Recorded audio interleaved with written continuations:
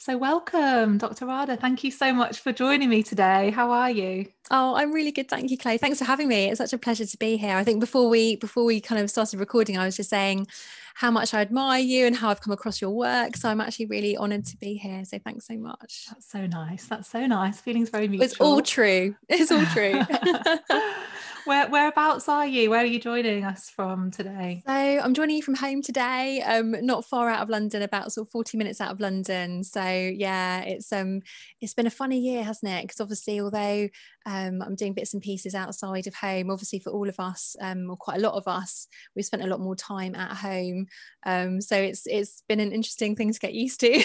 Yeah, Yeah, yeah. yeah. Because How normally I'm in lots of different environments, meeting lots of different people and running around London. So it's actually been quite an interesting shift for me and quite a lot of self-reflection about how I felt about that, which has been quite interesting. Yeah, that's very interesting. Yeah, I think for me, because I worked from home anyway, all my clients are online. I do a lot of online courses. In a way, my life hasn't been that different. But I Mm, do really feel for people whose obviously lives have been completely turned upside down or work has completely changed if you're used to being out and about all the time. What mm. else? I'm really curious now you mentioned that. What have you kind of learned about this time in terms um, of what have you been reflecting on? So I've definitely, I already kind of knew this, but I think it's definitely clarified for me how much I love being around people and people's energy and how I sort of get more energy from being around people as well. I think that's definitely clarified that for me. But also, I think it's really brought home for me um, the kind of positive energy that I would get from just encountering strangers, people that I didn't know or I don't know, just going to the train station every day and buying a ticket, saying hello to the person behind the cashier desk, or saying thank you to someone, who held open a door for me, or, all of those little things that you don't really notice when you have them a lot. But when you have less of them or less chance for interaction like that, I think you really miss them. So I've definitely noticed that. I think the other thing that perhaps has happened for a lot of people is you start to reflect on how you've been balancing your life, like how much of your life has been work, how much has been about joy, like where have you been putting your pots of time and in which areas, and what have you been prioritizing. And I think it's been helpful and interesting for me to look at that and think, actually, I was running around perhaps a little bit too much. And, Right. interesting to kind of step back and go, okay, what do I want to change it? How do I want to change it? And how will I do that if I want to? So interesting time. Fascinating, Yeah. fascinating. And yeah, I know what you mean about those little encounters with strangers. And you often have that sense of, I always get reminded about how good people are when people are kind to you, like they pick something up when you've dropped it or something. Obviously we can't really do Yeah. that now. If someone drops something in the street, you can't pick it up. I Yeah, it's realized so that the other funny you said day. that example, because I was at a petrol station the other day, and this it was an older gentleman who was paying at the sort of the counter when we weren't actually allowed in. It was just at the window, and he dropped his wallet. And my initial reaction, obviously instinctive reaction, was to go and pick it up for him and give it to him, but I couldn't. So I was standing there going, "Excuse me, you've Yeah, dropped that," and it felt yeah. so weird. Like you said, those small things. Having said that, there are other ways we can hopefully still get it. So I think it's just about adapting, isn't it? We've had to do a lot of adapting this year. Yeah, I've got to find other ways to connect with people and be kind and yeah, support each other. It's definitely been a Mm. theme of this year. Can you share a little bit about what it is that you do, kind of taking a step back, and yeah, hearing a bit more about you would be great, and how you got to where you are today and the sorts of things that you do. Yeah, so I'm a GP, so I'm a medical doctor, and so I started off doing hospital medicine for about 5 or 6 years. I then switched into general practice, and then after sort of maybe 3 or 4 years of doing full-time general practice, I really miss just working in different environments. I've always loved changing and learning new things and meeting new people, and I love being creative as well. So I sort of thought, actually, how can I get more elements of that? So I sort of stepped back and thought, okay, what else can I do?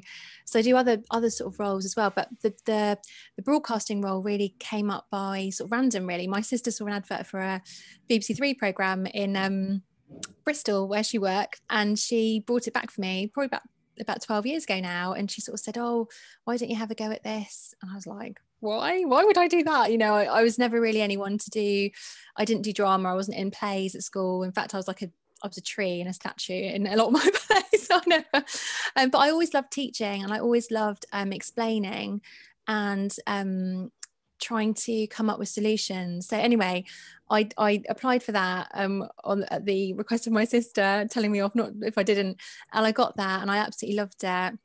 And I loved the creativity and understanding and hearing people's stories and learning from people. And so once I sort of decide that I like something, I tend to sort of go for it and just try to see if I can get more opportunities. So after that, I literally kind of sent out loads of emails. I kind of thought about ideas how I could connect with people to do more broadcasting. And then I got particularly interested in mental health, emotional well-being, understanding who we are, what matters to us, and how we can help each other through our stories, and what I can learn also from people when I'm understanding their story. Brilliant. That's amazing that kind of came across by chance, and then it's clearly been such a good decision for you to go down that path, and you're so natural at it, and yeah, it's great. Oh, thanks. Well, actually, sometimes people say to me, have you had media training? I'm like, no, not at all. I haven't had any media training. They're like, oh, right, okay. And I'm like, maybe I should do. Maybe I should have some. So, but yeah, no, I think, Joe, I think it's a lot to do with, I mean, like you do as well. I think it's about, I mean, I suppose being a doctor as well has very similar skills in that you're communicating, you're listening, you're trying to come up with solutions. But yeah, I just love it. And actually, I think I started to realize maybe 5-6 years ago that it really is my passion to help people empower themselves to make good choices, to understand themselves, to, if they want to be in a different place, then how can they get there? And I love helping people do that. And I also love learning myself how I can do that from other people, because we're all learning from each other, which is why it's so amazing. The process of talking and sharing things is so amazing, because we can learn from every single person that we meet if we open our ears and actually listen. Yeah, absolutely. And I first came across you, I think it was on Twitter, and I love the things that you share on there about little tips and tools that we can be doing to help ourselves, emotionally and mentally. And I saw that one of the things you were talking about recently was the importance for young children to talk about their emotions. And I wondered if you could share a little bit about that. Yeah, so I was lucky enough to do a CBeebies program called Feeling Better. It came out about 2 years ago, and it was preschool children, and it was all about emotions and feelings. And I lived in a little house with 2 puppets who were brother and sister, called Ben and Bria. And every episode was a feeling. So feeling sad, feeling angry, with animations and songs and stories. And it was really to help children understand what is an emotion, what is a feeling, what does it mean, where might it come from, and what can I do with that to help myself feel better. And that program was everything that's kind of in my heart, really, because I think that, the way we perceive the world, the way we behave, the way we are in the world, not just to other people, but to ourselves, very much stems back to who we think we are, how we treat ourselves, and how we understand ourselves.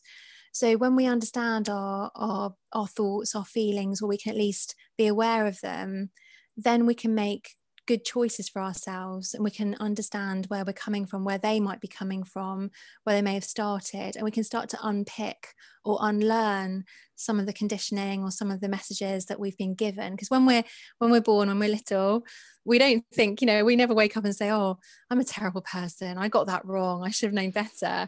And yet we learn as we get older, either from society or perhaps how we interpret the messages we're given, that actually it's my fault, or I'm bad, or I should have done this.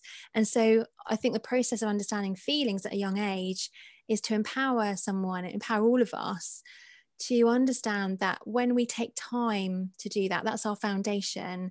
And when we get the foundations right, we can then make good choices for ourselves, and we can make good choices and help other people as well make good choices. And it's that whole thing about connection, all that thing about love, connection. It's about feeling heard and feeling valued. And once someone else hears our feelings and our thoughts, then we feel more connected, and then we're stronger together. Yeah. When you were saying that, I was thinking about what I was like as a young child. Had a lot of tantrums, a lot of kind of big feelings, but I don't remember, but I don't think, you know, when I was growing up, there was really much talk about emotions or how to deal with them, or that vocabulary, or kind of really even acknowledging things. And so I was just thinking about how important it is, I think, at that young age to have those skills. And, you know, our emotions are the most important thing. Like your emotional health and your mental health is arguably equally as important, or maybe more important than your physical health, you know. Absolutely. And yet we don't really have that understanding of it. Well, we didn't, but I think it's getting more and more spoken about. Definitely. And like you say, actually, I would probably say, you know, that our mental health and our emotional health actually instructs our ability to look after our physical health. Because, you know, we see a lot, and I get a little bit frustrated with this sometimes, but, you know, on television, you see a lot of programs about dieting, how to do this in a certain number of days. And I think to myself, hang on a minute. And that they're focusing on food and diet and all that. Because I'm thinking, actually, take a step back. You know, let's look at how that person is feeling, what they're thinking, what they've gone through, why are they in that position, or what are their thinking patterns, you know, how are they contributing to them being in a place they don't want to be in. And so actually you can trace everything back to our psychology and how we're thinking about something, what we associate it with, how we frame that. So I think it is the basis of our physical health, and understanding that. So this year, I feel like we're being asked as a world to kind of go back to our foundations and ask ourselves what's important, what really works. And I think on an individual basis, there is an opportunity for us to do that as well, and really make it meaningful when we talk about emotional and mental health, and really make it matter, because it really does. And sometimes we make everything so complicated, and I'm like, actually it's quite simple, but we make things more complicated than they need to be. And we need to draw back perhaps and prune back a bush or a tree and actually get back to the base of that and what it actually means. Yeah, I suppose we do really separate out mental health and physical health, but they are so connected, and your brain is a part of your body.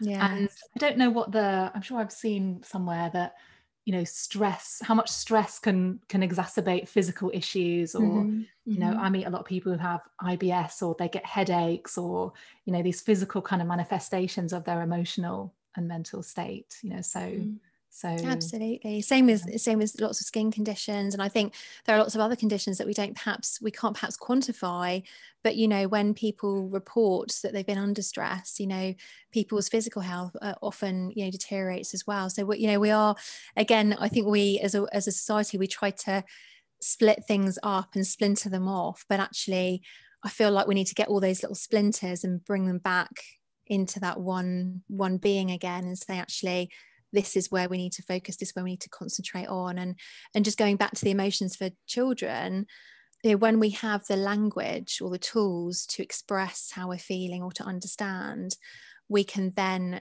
like I say, kind of we're on that path or that bridge or that journey to actually making a better choice in terms of our self-esteem. Because I don't think we talk about self-esteem enough as well, actually, and confidence and what that means.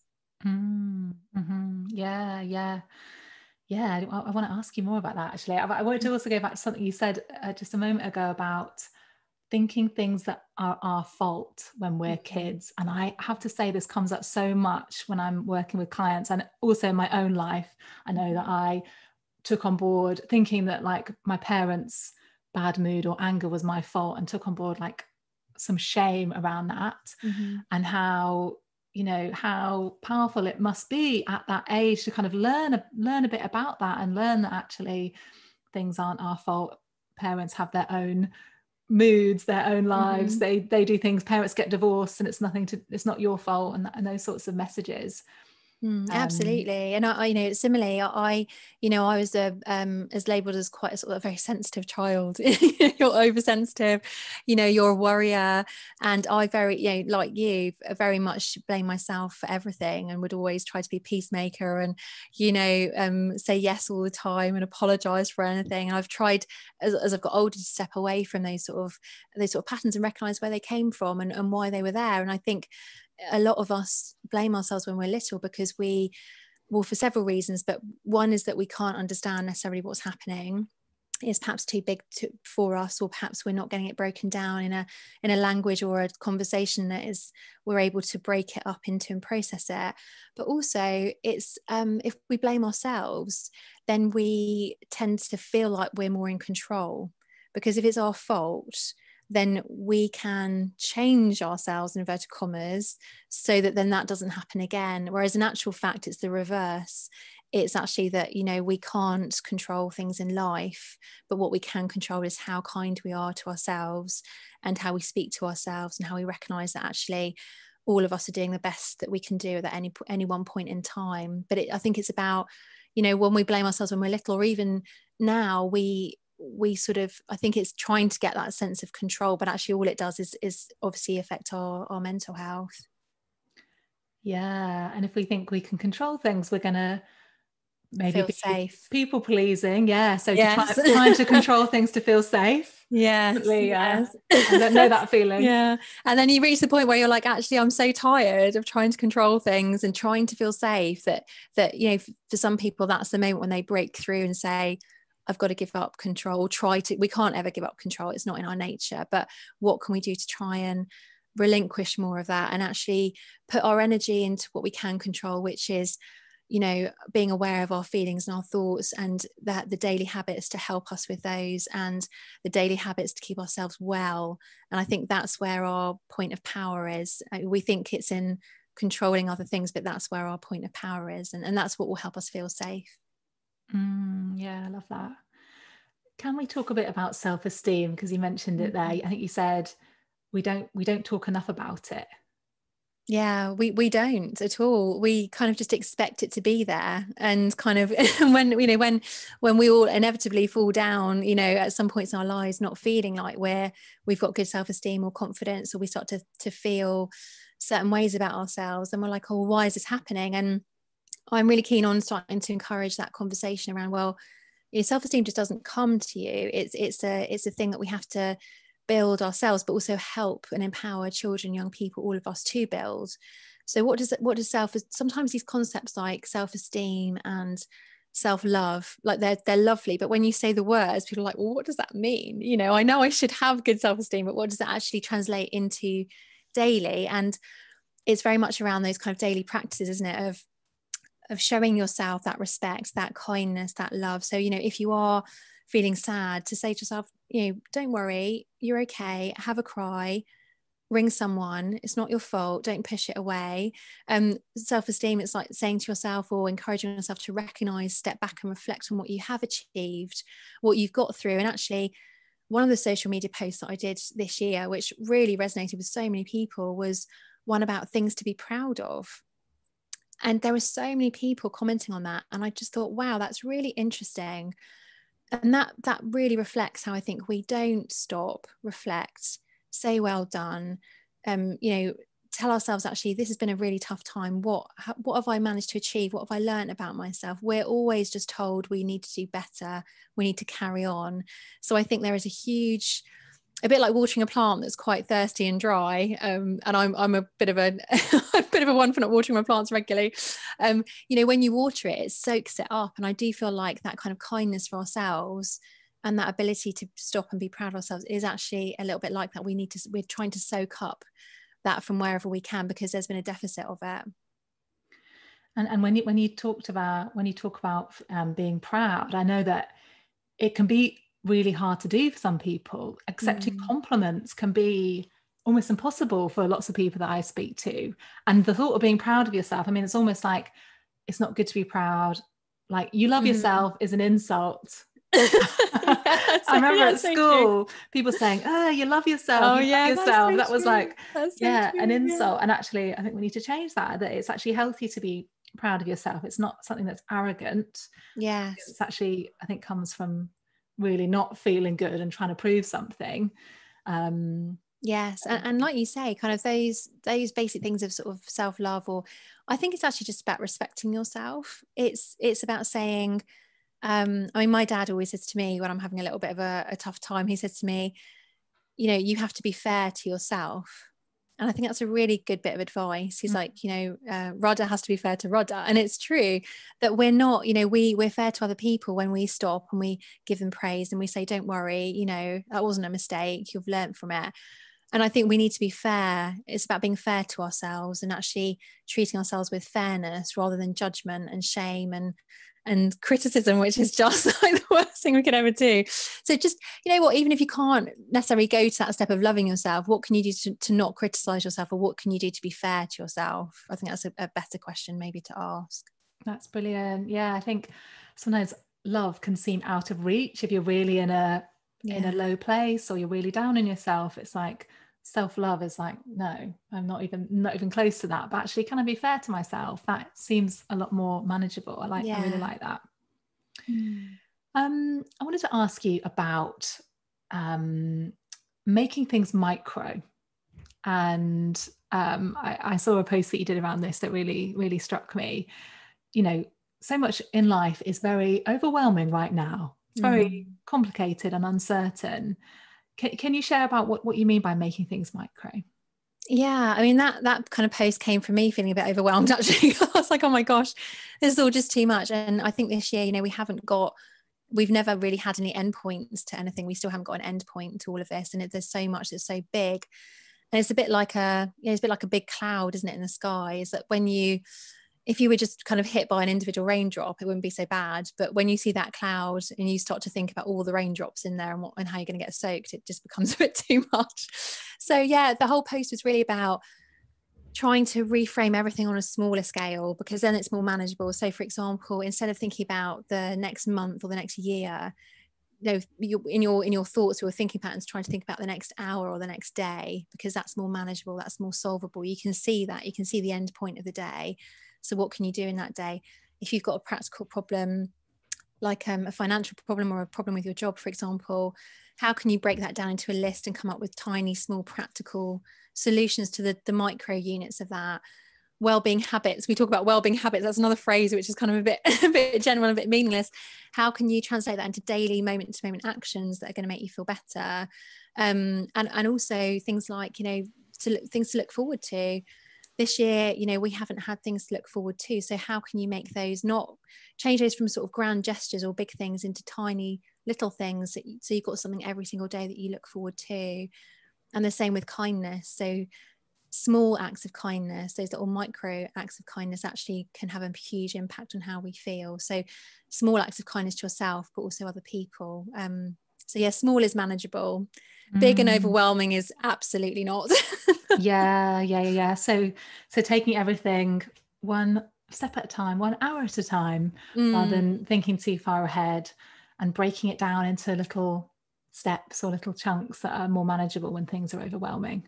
Absolutely. And our thought patterns, trying not to project too much into the future, I think is really helpful at the moment.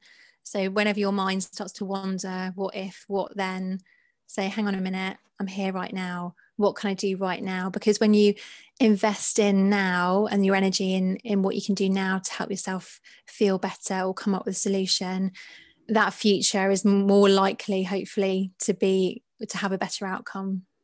Yeah, that's really powerful. I think, there's so much uncertainty. We don't know what the next 6 months are going to bring. And if you've got a mind that is on the anxious side, it'll go to the worst case scenario. You'll play out all these kind of possibilities, and actually chances are things usually do end up turning out all right in the end. So let's just take things one kind of step at a time. Yes. And actually it's helpful to if you can't do that, or it's difficult, and I think we've all found that difficult, myself included, try to think to yourself, okay, well, if I don't take things one step at a time and I do keep thinking about the future, what are the repercussions of that? And the repercussions of that are you're going to get overwhelmed, tired, stressed, mentally exhausted, and unable to deal with challenge. So if ever I'm finding something difficult to do, I always try to flip it to the reverse and say, okay, well, you're finding that difficult to do, but what happens if you do the reverse or you don't do it? And if not doing the reverse is worse, then I can find the strength to do what I found difficult to do in the first place. Yeah. So it's almost like, I often think of it in terms of, we think we're keeping ourselves safe by thinking about the future, and almost like ruminating or overthinking. It's kind of our way of trying to prepare somehow. But actually, if we're tired and burned out and stressed and anxious, we're not prepared in the moment to deal with whatever might come up. So actually, is there something to say that we're actually safer by being present, by being in the here and now? And that's the way to be as safe as we can, really. Absolutely, totally. That's where our power lies. Like you say, then you've got that reserve, haven't you, left for actually. So yeah, worry is it's a little trickster, isn't it? Worry. It's like it lulls you into that false sense of control and like you're doing something and it will help, but actually it's often the total reverse of that. Yeah. Speaking about kind of being overwhelmed, I wanted to ask you about emotional burnout. We're hearing, I don't know if everyone is hearing this, but I'm hearing a lot about burnout. A lot of people are talking about it. I feel like a few years ago, no one really was talking about it, and now people are more and more. What do you define that is? Because as I understand it, it's almost like some different people have different definitions of what that even is. And what can we do if we feel ourselves getting into that state? Yeah, so you're right, there are lots of different definitions. So kind of burnout initially was very much defined related to work and to our sort of working life. So that was the kind of traditional definition. I think over the years people have defined it in many, many different ways, and I think that's why it becomes a bit of a difficult concept, because when there are too many definitions, you're like, oh, what does it mean? What is it? I mean, to me personally, it's about thinking about your sort of emotional state as a sort of battery, as a reserve, as like a well, if you like. And getting burnt out means that you're drying that well out, so it's so low there's nothing left in it, and to the point where it starts to affect your what you're able to do day to day. And so I see it very much as that's the end kind of crisis point. We don't want to get there. We want to start looking at it before that. So I would say thinking about it more as an emotional reserve perhaps is useful.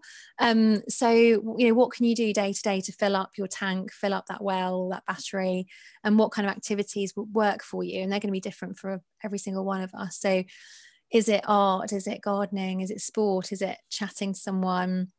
What brings you joy? We don't talk enough about joy either. And I know it's been hard to find joy this year and hard to talk about it, but actually joy is a charger, it's a refueler. So what can you do in your day to bring yourself more joy? So for me, I think it's more about stopping, checking in with yourself and asking yourself, how am I doing? Where is my emotional reserve right now? And do I need to actually invest some time into building that up again because it's running too low? Yeah. And I notice this in myself. What can happen is I'm cruising along in life, like everything's going fine. And I think to myself, I don't need to meditate, I'm sorted. I don't need to like go and walk every day. And then something comes up in life. And actually that's when I realize it's like an ongoing process that you've got to keep yourself topped up. Those emotional reserves kind of topped up, and not get too kind of complacent with it. Kind of remember that actually if something was helping you, there's a reason why you were doing it, and you should keep doing it, maybe. I think you're totally right. I think we've all been a victim to that, myself included. And you're right. You kind of, I was going to write a little quote the other day. In fact, I'll probably do it in the next couple of days about, those habits, those things we do day to day. Don't treat them like fair weather friends, the sort of friends that only turn up when all is well, or actually you need them more, like you say, in those really tough moments, but more to your point, absolutely, Chloe, you need them every single day to actually remain at that balance level. And I think as humans, myself included, we all get a little bit lazy and we get a little bit, oh, it was fine, I'll just, instead of doing that, which I know is good for me, I'll do this. And sometimes, some days we need to do that. We can't always be on top of it, and we shouldn't ever feel like we need to be. But I think it's just about recognizing how important it is. And I think once we recognize what something does for us, then it actually slips very easily into becoming a habit. We don't necessarily need effort. And I remember when I started to do some more running. Now, I've always loved sport, but I was never really a long distance runner. I was a bit more of a sprinter because I used to find long distance quite painful and quite boring. But when I started to do a bit more running, I initially, I didn't like it. My brain was like, oh, this is really painful. Stop, it's too much. And then I started to recognize how much better I felt afterwards. And then after a couple of weeks of that, you make that association automatically. And so then actually you want to do it, not for the running, but because you actually feel better afterwards. So I think it's about slipping into a habit, not necessarily having to force yourself into doing something. Yeah, that's not fun if every single time you do it, it feels like a struggle. It needs to be something that, hopefully you associate with those positive effects and can keep going. We are transitioning through autumn into winter, and I think a lot of people are starting to notice. I mean, I think a lot of people feel the change of seasons, and particularly in winter, whether you've got seasonal affective disorder or whether you love being outdoors. I think particularly as we're looking at lockdowns and kind of facing this winter that looks a bit bleak, are there things that you would suggest for kind of how to deal with the kind of the incoming winter that we're facing? I think probably, so I find autumn winter quite difficult actually myself. So I think going back to our earlier point, not letting your mind jump too much ahead. So don't keep thinking, oh my gosh, this is so long, how am I going to get through this? Because that's going to make you not get through it. So maybe like a little countdown thing is quite helpful. I think counting down rather than counting up kind of helps you to keep going and motivated. So I've been doing these kind of like being well, like little backpack tips on my social media. And when it became autumn, when the seasons changed, I worked out there were 181 days until spring. And so I've been doing like a little daily tip every day, and it's almost like counting it down. I think counting it down helps you to see a bit of a sort of psychological endpoint. So that's helpful. I think also accepting that it's here. We can't change it. We can't take it away. We can't stop autumn and winter. So if we can't change it, then we need to accept it and work with it rather than against it. It's always more helpful for us to do that. So how can you work with it? I mean, I bought some thermals. I've bought a head torch so I can go out and see friends in the evening when it's dark. So I think about practical ways that you can still get what you need from autumn and winter. How can you still get connection? How can you still remain active? How can you still find the joy? And what's the autumn or winter version of that compared to spring and summer? Like what's the autumn winter season kind of collection looking like, if you're talking about the equivalent of clothes or anything else? So I think working out practical things. I also think nature is so important in autumn and winter. So if you're able to just try and get as much natural daylight as possible, because we know that's good for us. We know it's good for our mood and our sleep patterns. So, can you go out for a walk at lunchtime? Can you sit next to a window while you're working at home? That's really helpful. But also, autumn and winter in nature is a time for consolidation, stopping, but also there is growth under the surface of the soil. There's new beginnings. So if you can look at I think nature really helps us to realize that yes, it is going to be difficult, but there is always hope. There's hope under the soil. The snowdrops will come out. And I know that's kind of it sounds very airy fairy, but actually nature for me gives me hope. It gives me a sense of continuity and the fact that this will come to an end, and that actually there is always something on the other side of that end and that difficult time. I love that way of thinking about it. I suppose it does come down to how can we reframe it. I don't know if it was you, I think it was you that posted about reframing a rainy day as like a cozy day. A cozy day. That sounds like one of my posts. Yeah. And I saw someone when we went into the first lockdown, someone had reframed it as like, it's cozy time. It's time to kind of stay indoors, to take care of yourself, to slow down, to go inwards perhaps. And can we kind of see the gifts that are in whatever season that we're in? But yeah, definitely. I busted out the hot water bottle yesterday. Mine. I used to have hot water bottles as a kid, and I never had one as an adult until like a year ago. And now I'm like, how have I ever lived without a hot water bottle? Absolutely. I've got mine as well. I think I got mine out in early September. I'm gonna need this one. Yeah, absolutely. Why not? Are there any other things that you do to support your own mental health? I know we've talked about quite a few things. You mentioned kind of running, but are there other things that you really like to do or that really have helped you? Getting back into reading has really helped me. So I think, all my time sort of studying, I kind of, reading became like a thing associated with exams or studying. So I think I've now definitely this year started to read more, which I absolutely love, because it's a break for your mind to be taken into a totally different world. And I tend to read really imaginative sort of stuff that takes you into a different world, like totally like things like Lord of the Rings or Harry Potter, or, you know, things that are totally just out there, or Philip Pullman, for example, because I think that our imagination is also a great tool. You know, our imagination we can use to make us frightened or anxious, and we frequently do, and worry. But we can also use imagination. That same imagination actually can take us into a world where we feel better, we have a distraction, we can imagine or think about good things. So I'm trying to really use my imagination, rather than to fear or to worry, to flip it on its head and say, okay, well, what can I imagine that's positive? What can I imagine that's joyful? So imagination is a tool. So reading for me, definitely. And music I just love, because it's a bit like a pick and mix. You know, you can choose the music to suit your mood, or the music to actually help you process a particular emotion and come out the other side of it. So whether or not that's feeling a bit angry and frustrated and stressed and going cycling, listening to, you know, Faithless Insomnia, or or whether you want to feel empowered and listen to a bit of Florence and the Machine, or you want a bit of joy and you listen to some summer tunes, whatever that may be. Music for me has been really, really great actually as well. Yeah, I love that. Isn't it amazing how you can just get any song in the world like within seconds on Spotify or YouTube? It's amazing. I was It just is reflecting amazing. on that. Like, oh my God, like when we were growing up, it was like you get your cassette, or you hopefully record something off the radio, and then you can get your favorite song. Yes, I remember sitting there with the Sunday charts and being like, oh, this song. Yeah. Or doing like a little mixtape. Yeah, but I think that's great. I think actually again this year we've been reminded about how important the arts are, and how important creativity is in a world that is very focused on productivity in terms of outcomes, churning content out.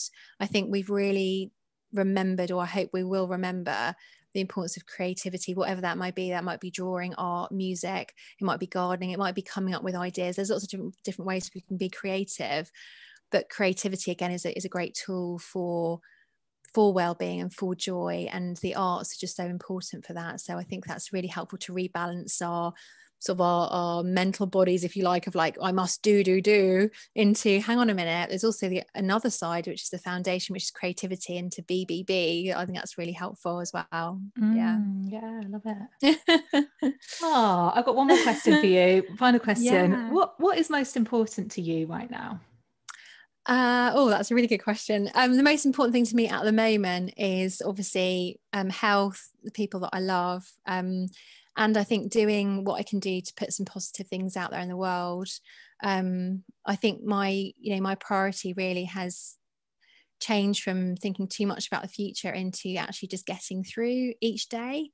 But I think also what's important is that I hope that we will remember some of the lessons that were being shown, and I'm hoping very much that we won't forget those, and we will kind of step into a new phase of focusing more on community, on what emotional health is, and our ability to connect and help each other. Yeah. Beautiful. Thank you.